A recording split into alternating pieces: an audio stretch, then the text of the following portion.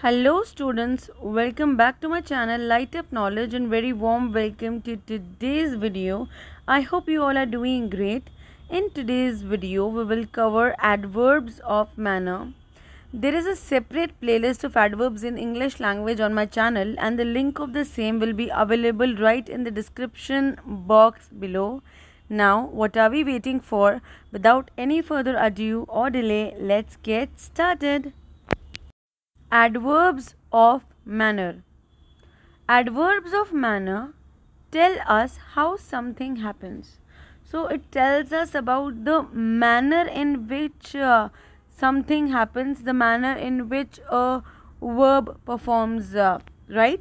So they are usually placed either after the main verb or after the object. So this is about its location, that either they'll be placed after the main verb, right after the main verb, or right after the object.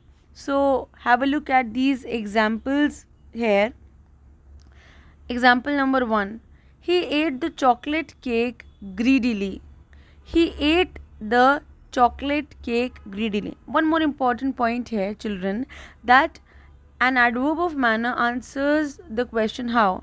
So, how did he eat his chocolate cake? And the answer is greedily. The manner in which he performed the action of eating, greedily.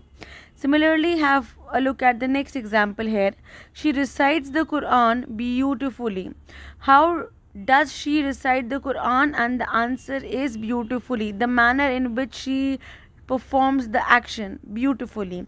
So adverbs of manner tells us how something happened and it answers the question how, because it justifies the manner of an action.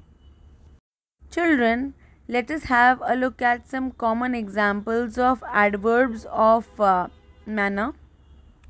So the common examples of adverbs of manner are quickly, passionately, slowly, lovingly, comfortably, rapidly, loudly, greedily. So you can use these adverbs of manner to construct your own sentences and describe the manner in which you perform a certain action, and it looks beautiful when you inculcate them. Just have a look at one or two examples. The first example is he swims well.